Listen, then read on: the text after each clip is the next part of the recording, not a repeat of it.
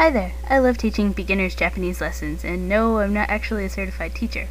I have this really good book called Japanese in 30 Hours, which I'm going to start posting here on my YouTube account for those of you who are trying to learn Japanese.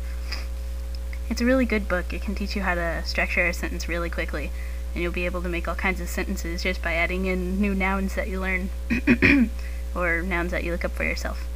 So, I hope I'm not going to be, stepping on copyright laws, because posting somebody else's lessons, but the book is really old, and it only cost me about $5. And I probably won't be teaching it word for word in some areas. For example, they use the form of I, me, myself. Instead of saying watashi, they would say watakushi in the book, but I'm going to switch it to watashi because I don't think too many people use watakushi. So, yeah.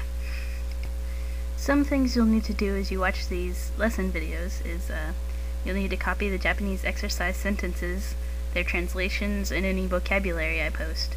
It's important to memorize them, but don't worry because there's not a whole lot, and each lesson is pretty simple and short.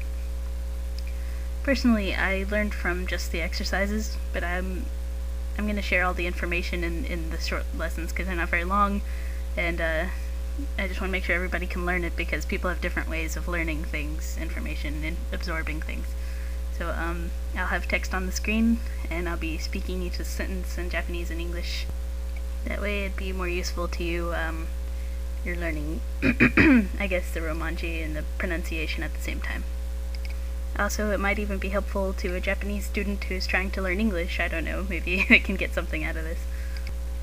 The lessons will only teach you how to speak Japanese. I'm not going to teach you how to write in kanji because, to be honest, I really didn't teach myself very much kanji and I forgot what I did know. And it's really easy for you to learn the hiragana and katakana alphabets on your own. You can just look them up on Google or whatever and you'll see them and you can practice writing them, and it's not very hard to find them at all. For your first quick instruction, in this video I'll just talk about pronunciation. There are only 5 vowel sounds in Japanese, unless you count, I guess, the letter Y. If you see the letter A in English, you might pronounce it A or A. In Japanese, the letter A is always pronounced as A. That's simple enough for you, I hope. If you see the letter I, it is pronounced E. If you see the letter U, it's always pronounced U. If you see the letter E, it's always pronounced E.